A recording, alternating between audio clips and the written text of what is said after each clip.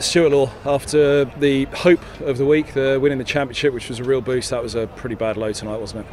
Yeah. I think you've been very kind there, Kev, too. We can't.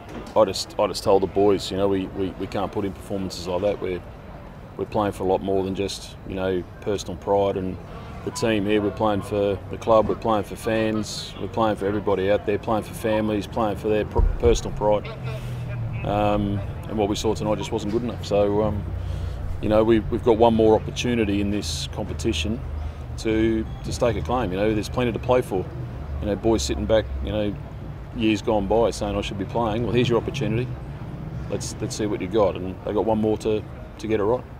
Lots of hurt for the fans, lots of hurts for the players, lots of hurt for coaches as well. How bad a low is that for you? Yeah, no, it doesn't get much lower. We haven't had a great year by any stretch of the imagination.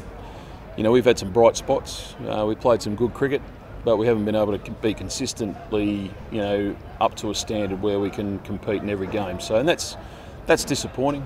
Whether we think we win a game, we think, okay, we're on a roll now. Unfortunately, when you win a game, you've got to go back to the drawing board because the opposition want to win as well. So you can't just turn up and expect it to happen.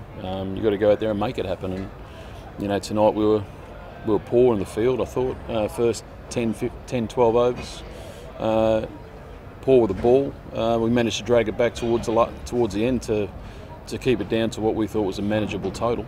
And we just batted. We looked frightened with the bat. We didn't want to score runs. So we got plenty to play for. People will say the pitch was this and that, but it wasn't that bad. And Kent were a patched up side, which makes it even more chastening.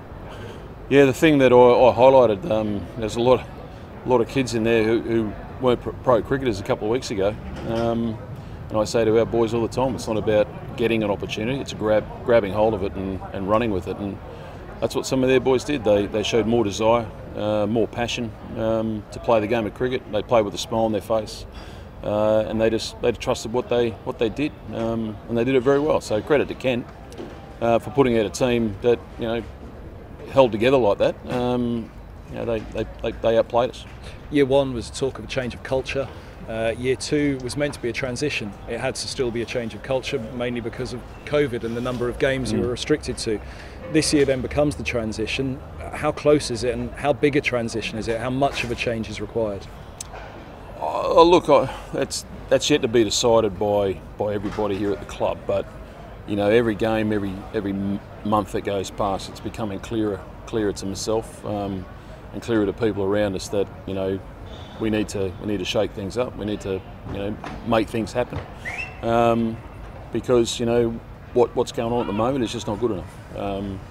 And look, the first people to stick their hand up and understand that are the players. Don't for 1 minute think they're not out there trying their backsides off. They are.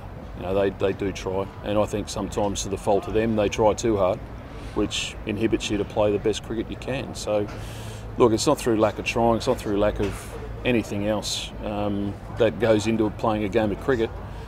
It's just recognising those moments, performing in those moments, and once we get out there and get put under pressure at the moment, we tend to fall by the wayside. So I'm a big believer that players have got to learn. You've got to learn in the game. You can't learn this in a net. You've got to learn this and feel the pain, feel the hurt, and then it's up to them to stick their hand up to find what's inside them to come out to play better cricket. And there's a big 2 months coming now, isn't there? There's a Royal London One Day Cup, then there's those 4 championship games, and as you said, there's not much you can do about it at the moment, but there will be players playing for their future at that point, I'd imagine. Yeah, and that's a tough thing to say, but whether it's playing for their future or staking a claim to stay in the number one team. So at the moment, our batters are performing subpar. Some are going okay, but okay is not good enough. And as I say, they keep trying. Our bowling seems to be okay. We seem to be able to get ourselves out of trouble with our bowling. So our bowling's not really the issue. As everyone keeps telling me, it's our batting.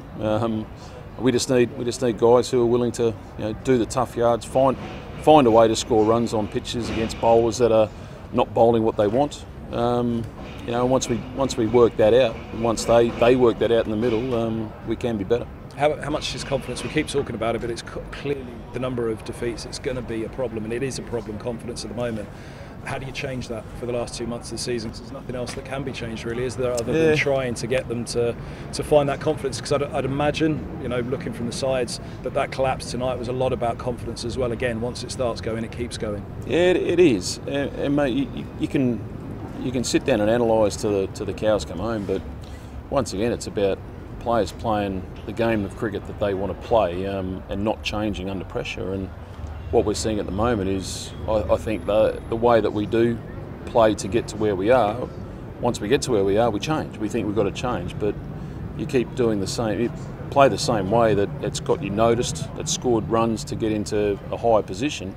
It's the right way to play. You go up a level. These young boys are learning. If you give a chance, it's taken. If you play a bad shot, and make a mistake, the bowlers all over you. So. It is a different game. It's about understanding that as well. These guys are young. We've got to give them time. I understand that, and I think everybody else out there does understand. That's why senior players need to, continue to stick their hand up. They did it beautifully in the game against Leicester, and that's what happens when you do. You get, great performances from the young fellas, backed up by the senior pros who finish the games off or control situations in a game. And once we have that, we've got a pretty good cricket team. It just didn't happen tonight. Appreciate your time. Cheers, guys.